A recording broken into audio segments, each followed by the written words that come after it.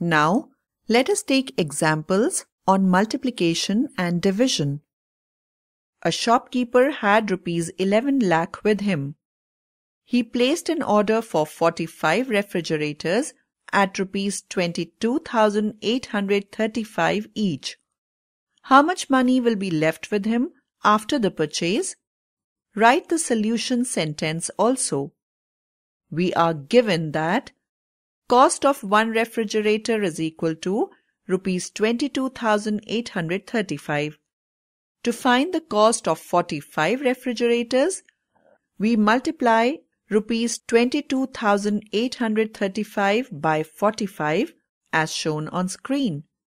So cost of 45 refrigerators is equal to rupees 10,27,575. Balance is equal to rupees 11 lakh minus rupees 10,27,575 is equal to rupees 72,425. Hence, the solution sentence is, after the purchase he will have rupees 72,425 with him. Let us take another example.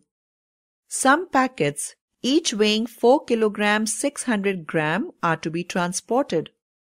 What is the maximum number of such packets that can be loaded in a truck which cannot carry beyond 900 kilogram? Divide 900 kilogram by 4 kilograms 600 gram to find the number of packets. Now, 900 kilogram is equal to 9 lakh gram and 4 kilograms 600 gram is equal to 4,600 gram. Now divide 9 lakh by 4,600 as shown on screen.